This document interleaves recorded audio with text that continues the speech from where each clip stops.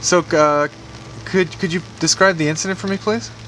Yes, as this vehicle was on heading westbound on Highway 17, just before the Alex Fraser Bridge, I believe by McAdam Creek, as the Highway 17 eastbound is a little bit higher.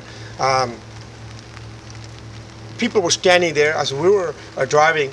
This vehicle was struck by this rock. It came through this window, shattered through this window, and it came through, struck the driver on the side of it because he must have had his time, and it landed on the windshield. As it landed, it hit the windshield from inside out. So you see this shattered glass in here.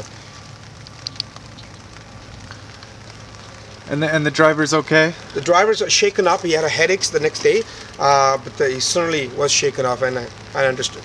One can understand why. Absolutely. Had this piece of rock hit him on the side of the head, knocked unconscious, and I was traveling on the side of him on a convoy, he would have just ran over me, and the consequences could have been deadly. Thank you.